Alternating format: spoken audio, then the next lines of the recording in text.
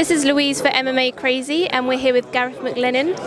Hope I've said that okay. Was that all right? Great. Yeah? Okay, good. So you're fighting Bubba Bush this Saturday at UFC Dublin. What did you think of hearing that you were going to be on this card in Dublin? Yeah, very excited. It was a card that I asked for, so I was very happy to receive the nod and be allowed to be a part of something awesome.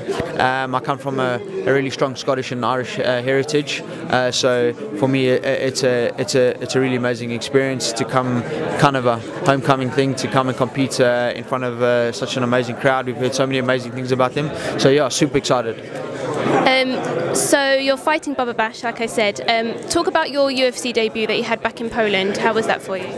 Yeah, look, obviously not the greatest start for me to my UFC career.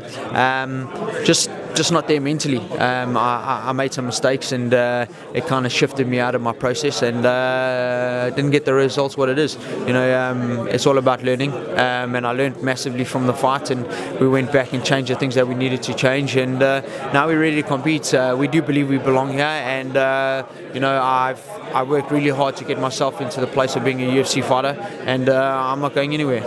Do you put that down to nerves? Obviously being, you know, people say octagon jitters. Yeah, look, I think it's a very real thing. You know, I'd been in a lot of championship fights and I dealt with a lot of high pressure situations, so I thought I was in control of it. And maybe I was a little too relaxed. Maybe I was a little too complacent about it, and it caught me. And you know, that's one of those things, and it's all part of the journey. And you know, I'm just happy to be fighting again and getting to show people what I'm capable of. So you said you've made some changes going forwards. What kind of changes have you made? I think just a lot of mental stuff. We've just changed our mental shift as well. Just closing a little bit of the holes that were there. You know, sharpening the skills, making the skill sets a lot better, and making sure that we can compete in every aspect of MMA. You know, probably the biggest the mindset, and we've had a really good change in that, and we're really excited about that.